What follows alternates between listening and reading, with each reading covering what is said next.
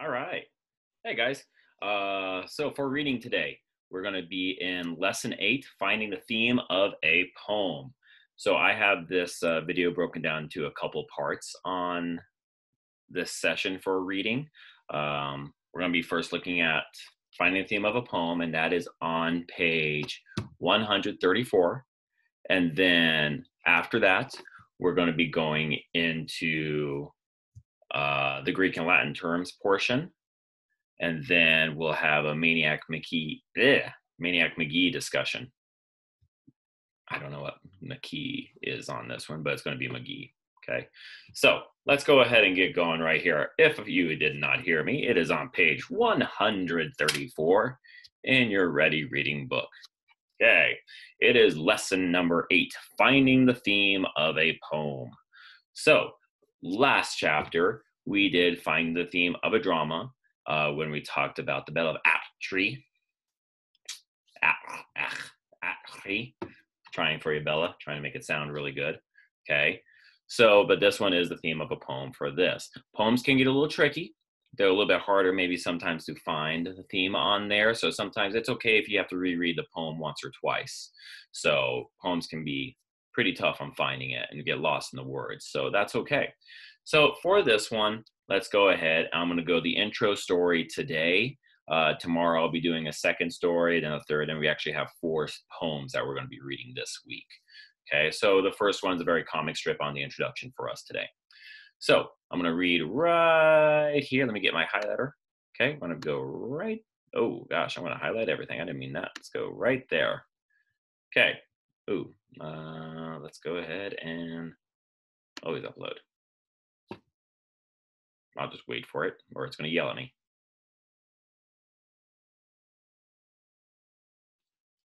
Okay, that's done. Cool, moving on.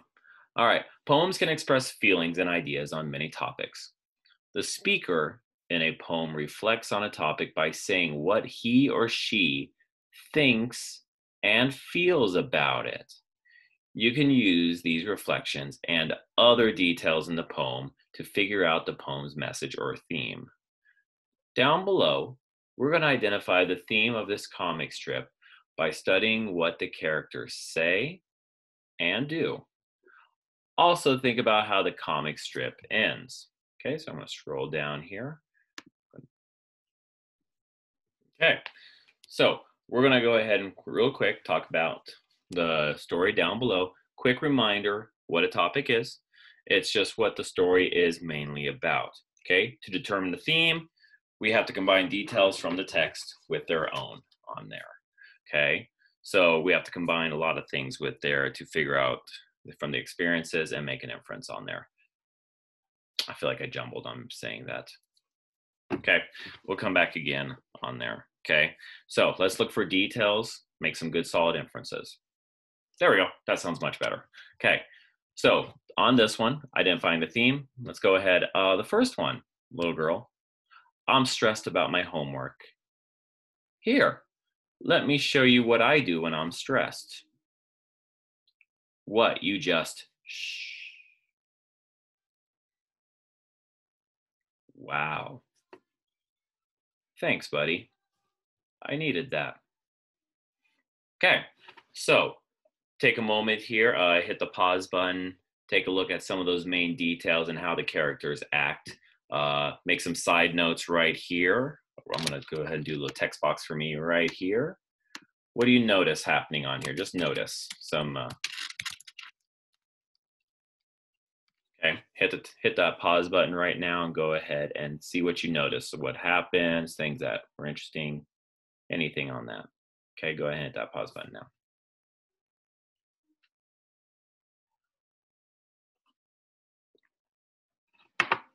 Okay, welcome back.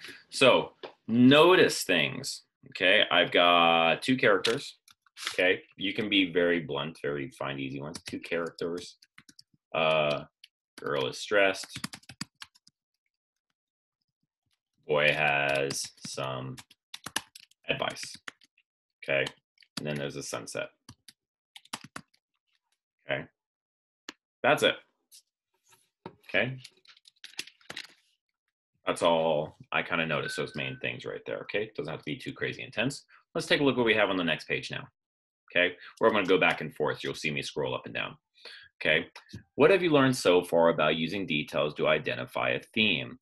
Complete the chart below, filling it out with details from the comic strip, okay? So details, how they interact, overcoming an obstacle, how they react to problems. We use those kind of details when we try to figure out a theme of a story, and sometimes the author makes it super obvious on what the theme is. This one was a little bit harder because there's not a whole lot of talking, not a whole lot of dialogue. We have the characters just going back and forth and some conversation. This one's a little bit tougher on things. So let's see what we can figure out here. Okay. Now, they already gave us the answer. This won't happen all the time, but this is nice. We have to figure out the details now that what got us there. Night can ease the worries of the day. That's what they have as our theme. Okay. Very cool on that. And the sunset on there. So let's go ahead and fill in what do the characters say. So go backing up here. I'm stressed about homework. Let me show you what I do. Thanks. Okay. So let's go ahead, take a moment, pause this, fill in what you think the characters say, what the characters do, and how does the comic strip end. Go ahead and fill in your responses on those three right now. Hit that pause button right there. I'm gonna take a drink of coffee, and hopefully you hit pause, or you're just watching me drink coffee. Sorry.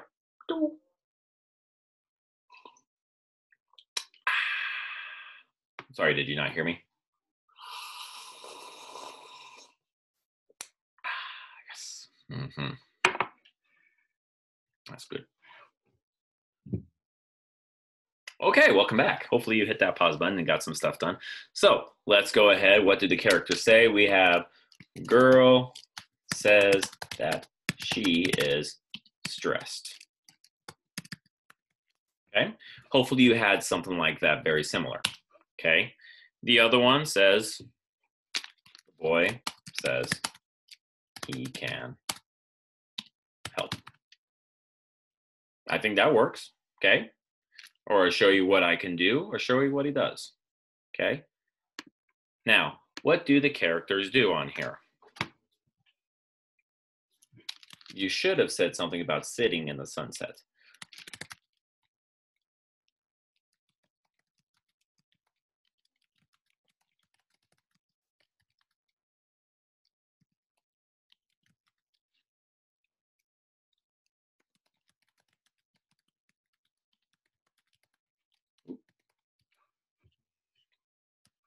The characters sit and watch the sun set and watch the stars come out. Pretty good on that. If you said something about watching the sun go down, said waiting till nighttime comes, you are on the right track of things. Okay. The last one, and how does a comic strip end, kind of focuses on maybe how the girl feels now on this one. She says, thanks, buddy. I needed that. So we got to say something on how the girl probably feels now with this. Okay. So we could say, oh, where's mine? Okay.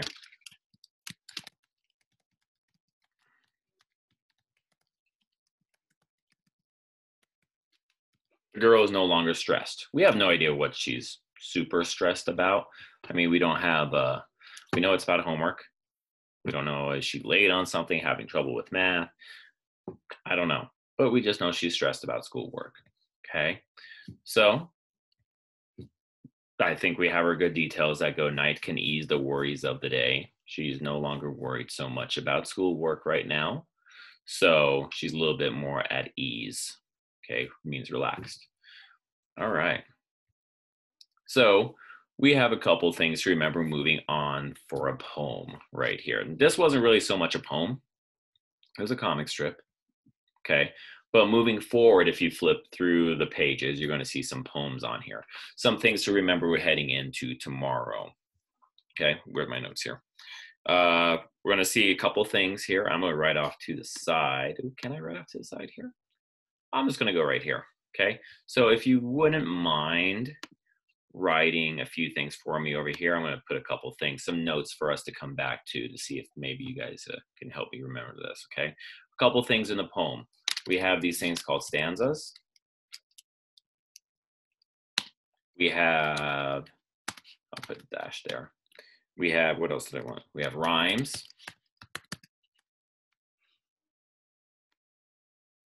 I'm going to kind of run out of room, so I'm going to do this. Make it a little bit smaller. Okay. And then just go for one. There we go. That might make things a little bit nicer, not too small now. Okay. Okay. We have rhymes, rhythm, and then imagery. Okay. So a couple things to add on here for us moving forward with tomorrow. We're going to come back and head these up a little bit again. Okay. Stanzas, very similar to the group of lines. Sometimes we call them like a poem paragraph. They're usually chunked together in like fours, twos.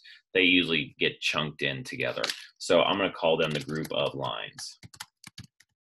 Okay, so each sentence, poem sentence, is called a line, and then the group of them together, and then they have that big space in between. We call that a stanza for us. Okay, then we have the rhymes part. I know you guys are in 5th grade. We end with the rhyme, so rhyming words with it.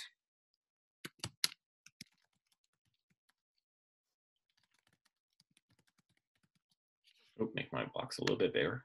Okay, words that end with the same sounds. Okay, in case you didn't know. Okay, I bet you kind of do. Okay, so my son loves rhyming. Kills me. Every single thing I say, he has to rhyme with it. Okay. Ooh, my music people, on the rhythm, I like to usually go with the pattern or beat of the poem. Okay. So we can kind of get a little beat going on as we're reading it. We can kind of hear a song maybe in our head, or we just kind of go in a certain pattern of it. Okay. Mine says the pattern of beats or stressed syllables in lines of poetry. Okay. So I like the pattern or the beat of the poem. Okay. I'm good with that right there. Okay. On the imagery right here, descriptive language.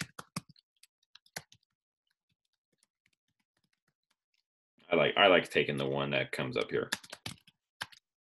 That helps the reader picture what's going on or what the subject is. Okay. Imagery is descriptive language that helps the reader picture what's going on. Poems are really big on this. This is where it kind of kicks my butt on. This is where I have to read a stanza maybe once or twice or a couple times. Okay. So I have a hard time seeing what's happening sometimes. So that's okay. That's just me. So some of you pick it up super easy. The more you read, the more describing words you learn, and it helps you out on these poems. Okay, very cool on there. All right, so that is it for your ready reading portion.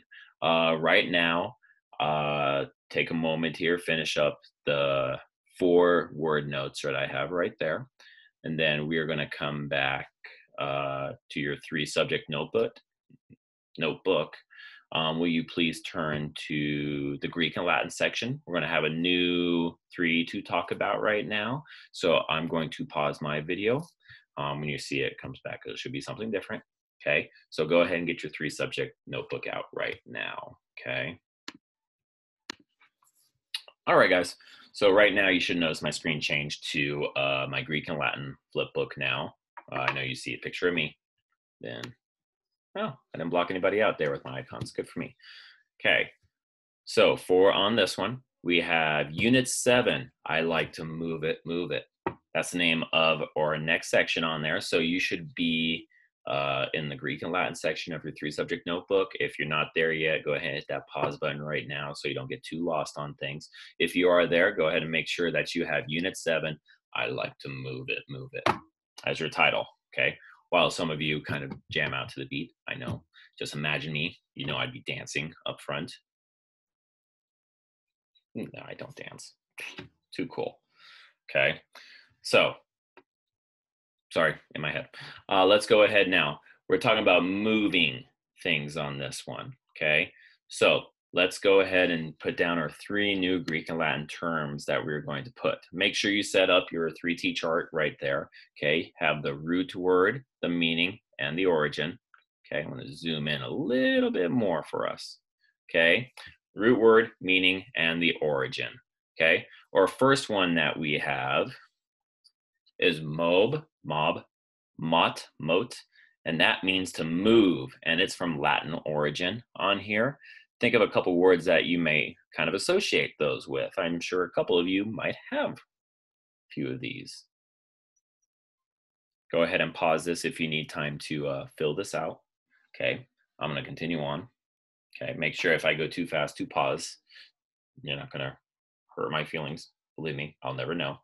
Okay, so mobile phone. That means I'm able to carry it. Mobile, or maybe motion, M-O-T-I-O-N. Okay, it means that it's moving, able to move. Okay, so we get that form. Okay, next one.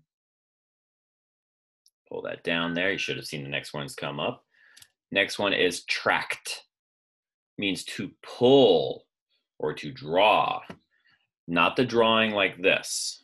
Okay, not that one. Not that kind of draw. This one is kind of like pull out type of draw. Okay, so like a tractor beam on there to pull towards. Sorry, it went a little sci-fi funny on this one. Okay, but to tract. Okay, or retract something means to bring back. Okay, if you go ahead and hit pause if you need to. Move on to the next one. When we get into this will come up for science when we talk about human body a little bit with tend, tense, or tent. Means to stretch or give. Notice I gave a hint with the human body right there because you have these things called tendons. They're used to pull and give stretch onto things. Okay, tendons. Weird. Achilles tendon allows your feet to go up and down from your calf muscle. Yeah, freaks me out. Tendons are weird to me. Okay, but those mean to stretch or to give, right? So go ahead and hit that pause button if you need to. I'm going to show a couple words down at the bottom. You do not have to write any of these. I'm just going to go through a few of them. Okay, so if you need a moment, hit that pause. If not, let this keep thing rolling. Okay. Oh, gosh, what happened? Oh, there we go. We're okay. I clicked a button. And then we make it bigger. There we go. All right. So we had mobile. That one was here. Able to move from one place to another. We talked about mobile phone. Motivation. Forget about that one. The condition of being eager to act or to work, to motivate, to get to do something. Motive, a reason for doing something. Okay. Tractor, a large vehicle used to pull farm equipment. The old tractor. Okay, detract means to reduce the strength, value, or importance of something. Ooh, man, to pull back. Okay, to contract, to make something smaller or shorter, to become smaller. When you flex your bicep, the muscle contracts and gets shorter, so it brings it together. Attention, the act of or power or carefully thinking about, listening to or watching something that's important. Notice the tent right here. Okay, didn't mean to do the double T on there, but tent. And this one, tend, right there on extend, to cause something such as your arm or leg to straighten out or stretch. So extend. Oh, something popped. Okay, moving on. Tension, the amount that something is stretched, or an uneasy feeling that makes it difficult to relax. I like that on there. Okay. Contentious. I feel like I said that right. Contentious. Yes, that feels good. Okay. Likely to cause people to argue or disagree. Yeah, you will create a contentious environment if you keep bringing up these controversial issues. Whew, yes, new word. Okay, haven't said that word in a while. All right, so great words that we have going on. We'll have a little activity going with that. We'll have the three subject notebook on there coming up this week. It should be the tract, I believe, on there. I believe it's the magnet. Drawing a blank on it. So make sure that you have your three subjects on here, though, or I'm sorry, your three root words in Unit 7. If you like any of these words, make sure you guys put those down into your three subject notebook down below. Anything you thought was interesting or a brand new word that interested you. Okay, we're going to pause right here real quick and we're going to go to Maniac McGee for your activity here. Hang on just a moment here. I'm going to do this thing called the pause the recording. All right, guys. So we will have some questions on Maniac McGee going into today. You do not have to read the chapter. I do encourage you to go back and reread a couple chapters if you need to help you out with some of the questions on here. On these questions, I am going to copy from my normal PDF that I would do in class and put them into Schoology, but these questions are going to be the same. They're all going to be short answer. So let's take a look at them. I am going to pick and choose from quite a few of these. We're going from chapters 6 through 9, and then I'm going to pick and choose some from the 10 to 14 on here. Okay, I know we haven't finished up 14, so I'm definitely not going to pull from those questions on here, but I am going to pull all the ones from my 6 through 9 section, and I think there's only 6 of those, so not too bad. That should be all right. So you guys got this one. Let's take a look here. Move my screen just a little bit. Okay, now when we last left off, we talked about a couple of things here. One of the things we talked about was the Pickwell family. So question 1 was how many children were in the Pickwell family? Go ahead and just put me your answer on there and be pretty good. Right now you should be trying to remember that and think you remember that with the ping pong table. Okay, now, not how many family members, how many children, okay, not counting Maniac at the table, just children in the Pickwell family. I would suggest to go back in that chapter and look. It says how many, so we should get that right. Number 2, what did the mystery dinner guest do that angered the Pickwell children and caused them to blink and squint? Okay, so we all know that it was a Maniac that was the mystery dinner guest, but they made the Pickwell children kind of upset and caused a little, kind of a semi-little fight with all the kids. And think something here. What happened? What interaction happened with all of them? Okay, so something with all the kids happened. Okay, number 3, who is John McNabb? What does he look like? So you have 2 questions on here on who is John McNabb, and I'll be really disappointed if you get this wrong because that was a great chapter, the best chapter in the whole entire book. Okay, and what does he look like? Okay, use some of those describing words that they use to describe him on there. Okay, chapter 7, what was so unusual about the baseball game? There was quite a few things. There's a whole lot of things you could say on there. Give me a few on that answer. Okay, so what was the most unusual thing about the game? There's a lot you can choose from, so we should get a wide variety of different answers on that one. Okay, number 5 question on here, how did Jeffrey get his nickname? Okay, there actually was a chapter devoted to him getting his nickname. Number 6, why did McNabb's group stop at Hector Street? Okay, ooh, gotta fix that right there. That's a dash, should be a question mark. Okay, so why did they stop at Hector Street? Remember, the group's name was called the Cobras, and they were chasing Jeffrey, and they stopped right when they got to Hector Street. Why did they do that? Okay, remember that part on there. Go back and look. Okay, chapters 10 to, I believe, 12 we got to. So I won't do anything more. I'll stop right here.